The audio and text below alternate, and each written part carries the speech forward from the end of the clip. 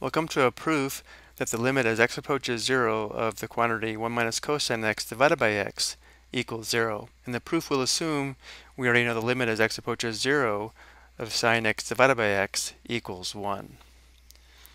So looking at the given limit, notice how if we try to perform direct substitution, we would have 0 divided by 0, which is an indeterminate form. So we're going to change the form of our function here by multiplying both the numerator and denominator by the conjugate of 1 minus cosine x, which should be 1 plus cosine x. So our first step is to multiply by the quantity 1 plus cosine x over the quantity 1 plus cosine x. We're going to leave the denominator in factored form, but we will multiply out the numerator, and we'll have four products here: 1, 2, 3, and 4. Let's go ahead and show that work. 1 times 1 is 1. 1 times cosine x, that'd be plus cosine x. And then we have negative cosine x times 1, so minus cosine x. And then finally, negative cosine x times positive cosine x would be negative or minus cosine squared x.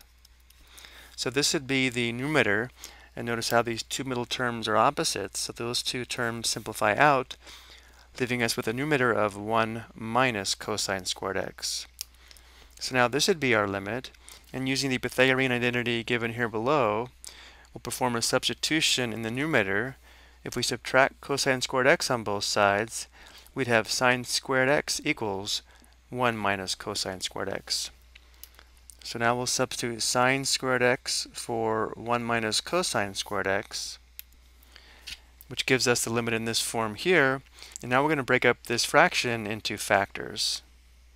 So this fraction here is equal to sine x times sine x divided by x times 1 over the quantity 1 plus cosine x.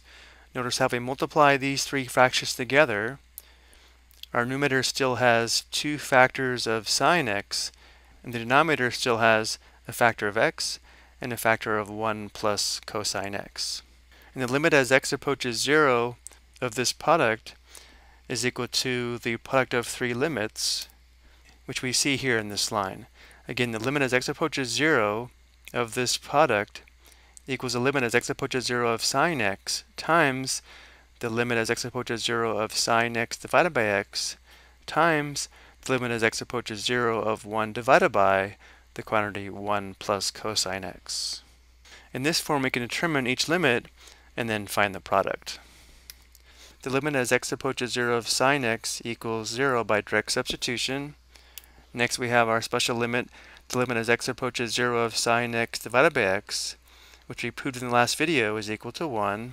And we can find this last limit by performing direct substitution.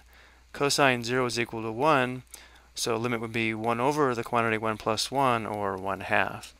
But notice how because we have a factor of 0, this product equals 0, which proves the limit as x approaches 0 of the quantity 1 minus cosine x divided by x does equal 0. And to verify this graphically, here's the graph of f of x equals the quantity 1 minus cosine x divided by x. And notice as we approach x equals 0 from the left and from the right, we can see we are approaching the function value of 0. I hope you found this helpful.